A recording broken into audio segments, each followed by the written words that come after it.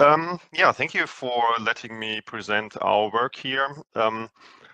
And this is a great presentation after, like a great topic after the great presentation of Steffi.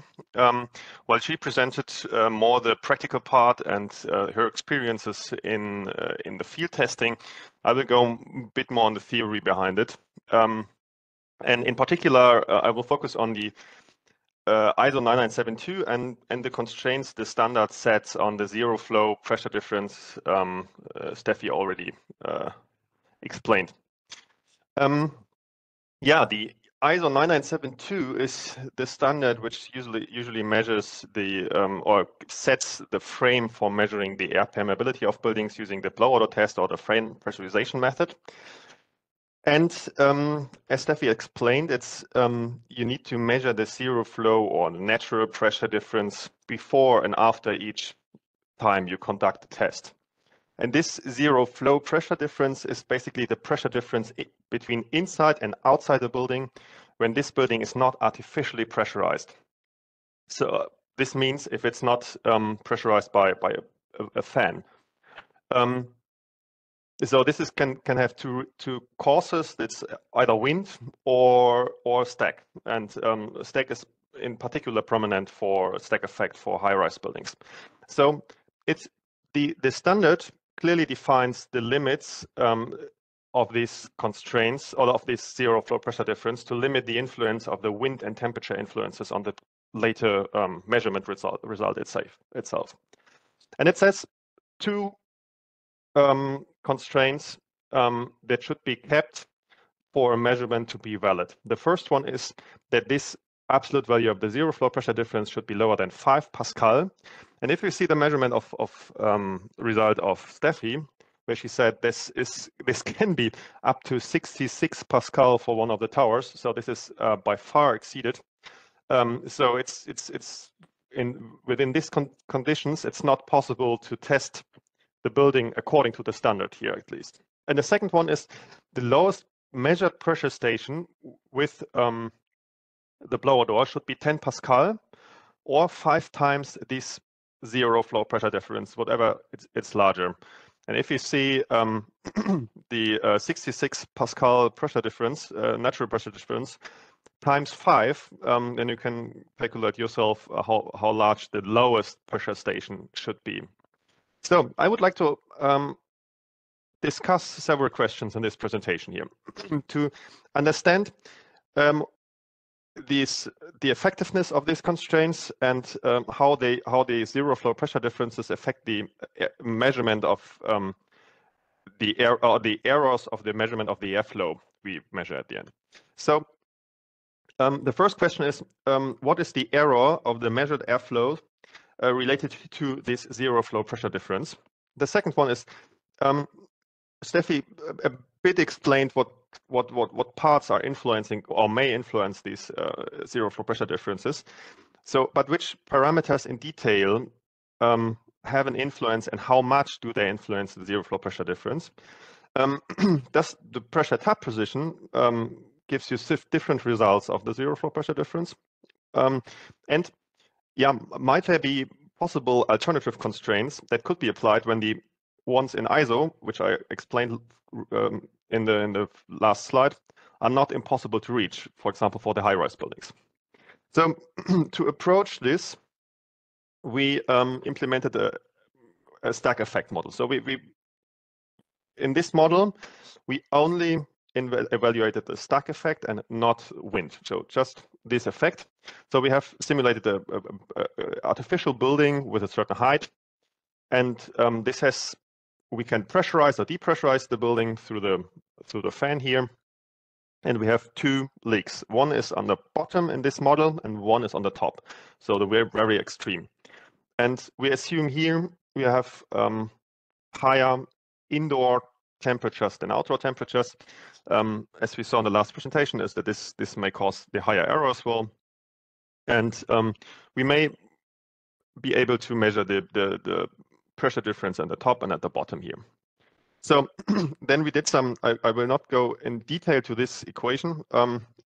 you can read it later in the paper. We published a paper about this, but we found out that the zero flow pressure difference, according to the stack model, looks like this. So this is always negative, and it depends on the stack pressure. And this stack pressure, it's defined here on the right part, is depends on the temperature difference between inside and outside, and the building height. And it's the stack pressure is defined as basically the difference between the top and the bottom pressure we measure here. So the top pressure is basically the bottom pressure plus this stack pressure here on the top. So this is one. So it depends on the temperature difference and the height. It additionally depends on the pressure exponent, which is the exponent usually used in the power law equation to calculate the airflow from the pressure difference. And this is something Steffi already mentioned in her presentation. It depends on the leakage distribution. So the leakage is, we often assume that the leakage is evenly distributed across the high, but Steffi showed as well in her measurements that's not the case. But this is how the leakage distribution, in our case, we define it as the side leak at the top, the area divided. So if this non-dimensional leakage distribution is very high, we have a lot of leaks at the top, and if it's very low, we have a lot of leaks at the bottom. So this part is higher here. So this is how it is composed according to the equation we derived here. But how does it affect the estimation of the airflow and the airflow error at the end? In the ISO, we assume that we can estimate the airflow due to the blower door, so the induced airflow, or I would say, by the measured pressure station subtracted by the zero flow pressure difference, which is the induced pressure here. But we can, if we say this is this airflow, we assume that this might be the same as the airflow through the bottom and to the top leak, which is in our airflow model here on the top right.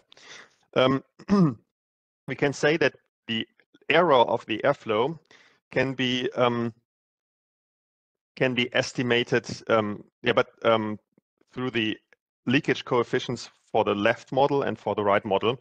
So by subtracting the leakage coefficients and dividing it by the estimated leakage minus the real leakage coefficient divided by the real leakage coefficient gives us basically the error between these two equations here. So we can multiply this equation simply on both parts, the top and the bottom, by this this part here. And if we insert here in the top this part of the equation here, we can further calculate by introducing a non-dimensional pressure here, which is the stack pressure divided by the measured pressure station. We can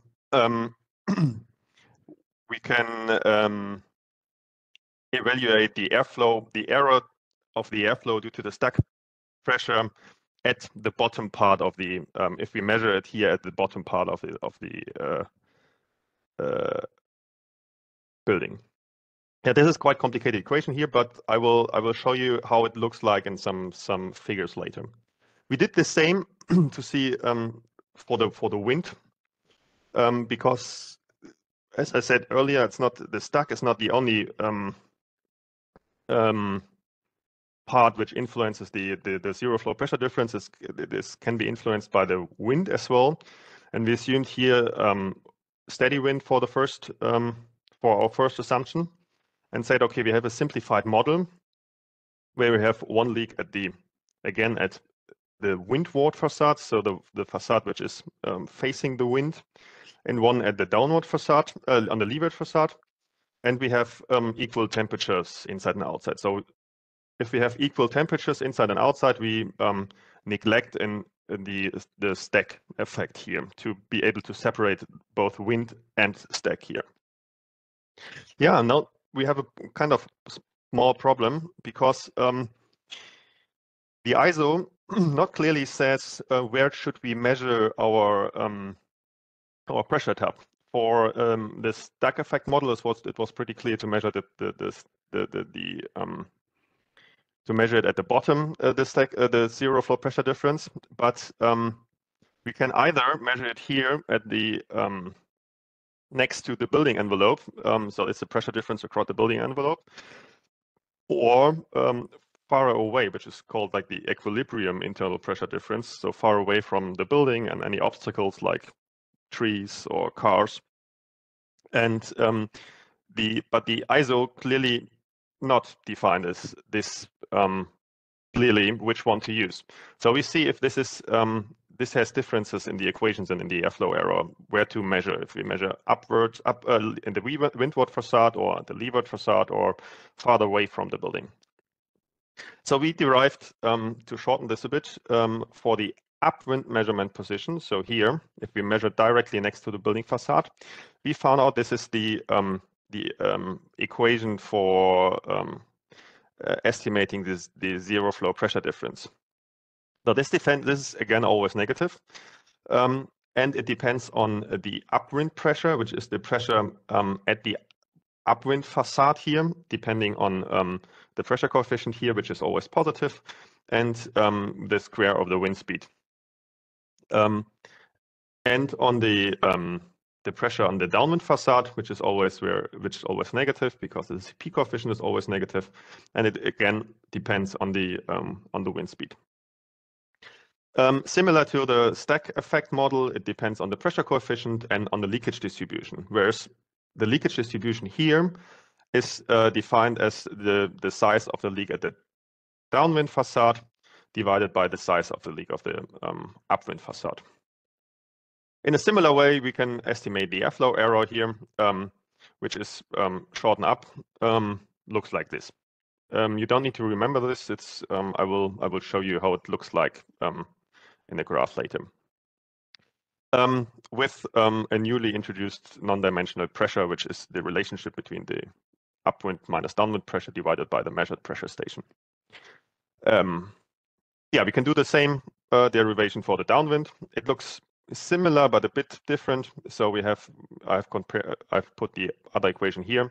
So it's at the other side of the building, so it's always positive, and it's the dependency here on the leakage distribution is a bit different here in the lower part of this equation here.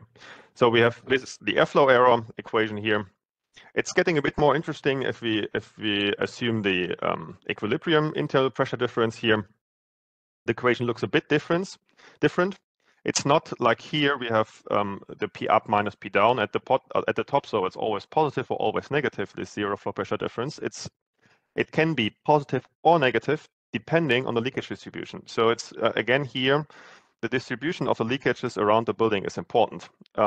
We have here at the top part of the building, we have P up plus a factor depending the leakage distribution times P down. So if we know P down is always negative and P up is always positive, this leakage distribution can influence if this whole equation is positive or negative. So if this is very large, means if we have a lot of leakages on the downwind facade, this whole equation gets negative. And then if it's very small, so it means if we have a lot of leakage on the upwind facade, this zero flow pressure difference gets positive. So it's really depends on this factor. And for this, the equation of the airflow error gets a bit more complicated. But to conclude this, at the end, we found quite similar equations for this airflow error and the zero flow pressure difference for measuring at the upwind facade for wind and for measuring the stack effect. We have for both, we have we call it a pressure force, which is here the difference between upwind and downwind pressure, and here it's the stack pressure. So we can kind of formulate some equation which is valid for both of them. Yeah, to see how this looks like, we made a quite detailed simulation of various building scenarios, which is not possible to measure in real buildings because we have not that much, we are not able to measure this much buildings or this many buildings. So we have put different input variables. We have simulated different pressure exponent between 0.5 and 0.9. We have simulated different multi-point blower door tests between 10 and 100 Pascal pressure difference or minus, depending on pressurizing or depressurizing the building. We have simulated wind speeds up to 10 meters per second, different leakage distributions where most of the leakages are at downwind or upwind or at the bottom or at the top of the building. We have investigated different temperature differences up to 20 Kelvin and different heights of the building. So from very small, like from very normal sized building or small buildings from 4 meters height up until 100 meters buildings, which is in the order of magnitude what Steffi tested or showed in her last presentation. So all in all, we have simulated over 3 million wind and 7 million stack pressure buildings or scenarios. And I show you the result. So here you see the first result of a stack measurement. And here you see basically every point is a different combination of all these parameters I showed you earlier. What you see here on the x-axis is the measured pressure station. So for our, this could be 10, 20, 30, 40, 50 Pascal for our test, and divided by the zero flow pressure we have calculated for this specific scenario. And on the y-axis, you have the airflow error. So you see which error do we have if we have measured a certain, or what could be the maximum error we have in our building if we measure, for example, an airflow of 50 Pascal and previously measured a zero flow pressure of 5, for example. So you can go and then you can see what is the maximum airflow error we get from this combination. So how much do the zero flow pressure difference we measure affect every point of our multi-point measurement? How much does this lead to an error in estimating the airflow? Additionally, I've colored here the all measurement points according to the leakage distribution. So a leakage distribution of which is black here means we have a Z between 0.5 and 2, which is a Z of 1 would be an equal leakage distribution between the bottom and the top. So this means, okay, we have almost equal leakage distribution between bottom and top. If it's getting more light blue, we have most of the leakage at the bottom, and if it's more here in this brownish, which you see here a bit, it's on the top. You see all the pressurization tests on the left side and the depressurization on the right side, because it always has only one sign, depending on pressurization and depressurization. And you see here, okay, if we have very small values here on the x-axis, though this means we have very high zero flow pressure differences, we can get very high errors as well, which makes sense. And the higher this value gets, to the right or to the left, it means we have low zero flow pressure differences, so the airflow error goes down. This makes sense. So if we apply to this set of measurements the constraints set by ISO 9972, this means I remove all the points according to the constraints I earlier introduced, which are all the points lower than, which have a zero flow pressure difference lower than 5 Pascal. And I only include points that are with the lowest pressure station higher than 5 times delta P0. And this shows that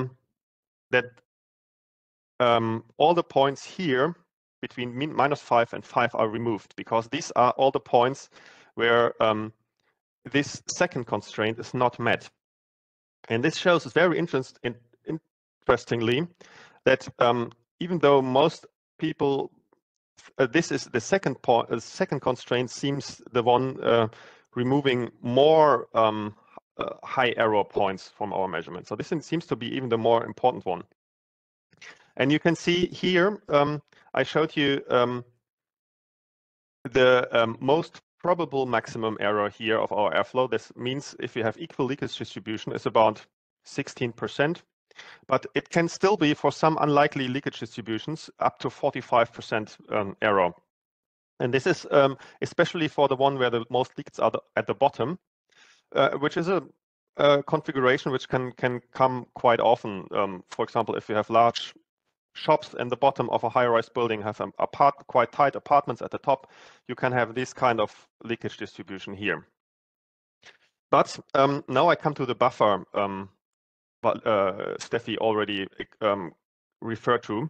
So if we're measuring the building and apply a certain buffer on top of our to the zero flow pressure difference, if we say this buffer should be at least 10 Pascal, I remove all of these of the points that are not met in this with this alternative constraint to have an additional buffer of 10 Pascal and not applying the ISO constraints. I remove all these high error points here. So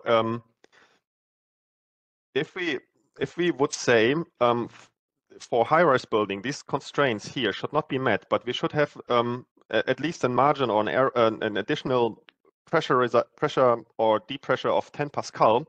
This would reduce the maximum possible error from 45%, 45% to, yeah, like let's say 15%. So we would keep the maximum possible error of our airflow quite low. Yeah, we can do this the same for the different wind measurement position. If we have here measuring at the upwind position, I colored the same for equal leakage distributions. I colored is the same here. We can remove most of the points with the ISO constraints, at least for the most for the points with the most probable leakage distributions. We can, these are getting very low here with applying the ISO constraints, but the overall error gets lower if we apply this 10 Pascal rule, I would say. Valerie will go on this in her next presentation a bit more as well. We can do the same for the downwind position. It looks a bit similar, but the colorization of the it's a bit different because we measure at the other side of the building. So it's pretty much the same. We can reduce it to a value of around 15% here, and an error. It's getting a bit more chaotic if we're measuring the equilibrium pressure difference. The equation looks a bit more chaotic. So we're not able to visualize as here all the points of depressurization and pressurization in one graph. We need two graphs for them because either for pressurization or for depressurization, the zero flow pressure difference according to the equation can be either positive or negative in this point. But we see here for pressurization, the more likely, I would say, configurations of leakage distributions are here on this side, and here they are on the right side of the graph. Again, we can apply the ISO constraints and can remove most of the high probable errors or leakage building configurations, but still with this additional margin of 10 Pascal on top of our pressure or depressurization measurement, we can reduce the overall possible maximum possible error to a maximum of around 15%. Yeah, to conclude this presentation, the ISO 9972 constraints do significantly reduce flow errors, and that's the goal of them. However, these strict constraints often prevent very high-rise buildings or buildings in windy locations from being tested according to the standard. So the alternative would be to pressurize or depressurize an entire building with a margin of additionally 10 Pascal, and we get in the same error range as applying the ISO constraints. And it would be possible to test the buildings according to a standardized testing method. This is shown here in the in this table. So you see the maximum probable error. This means if we assume that we have an equal leakage distribution around the building, we have, according to the ISO constraints, we can, in a very unlucky distribution, we can even have a very high error, but we can have a very low error as well. But in the new constraint limits the maximum error to a narrow band of around maximum 15%. But we cannot guarantee that we have an equal leakage distribution in our real field test. We simply do not know what kind of leakage distribution we have if we test the building. So we can have, even with having the ISO constraints met, have quite a high error, up to 75% in some cases. And this new constraint would really limit this to a maximum of 15-16%. If this was like a lot of information now at once in this 20 minutes, you're very welcome to read the article. This was recently published about this topic in Energy in Buildings, together with Valerie, Adeline, and Bassam from Cerema. And you can find in this article the detailed derivation of these equations I introduced here. So I'm very happy to answer questions about this topic. You can reach me not anymore at this email address because I left Cerema recently, but you can reach me on LinkedIn or any social platforms. But you're very happy to, Valerie is very happy to answer questions as well by email, I guess, right?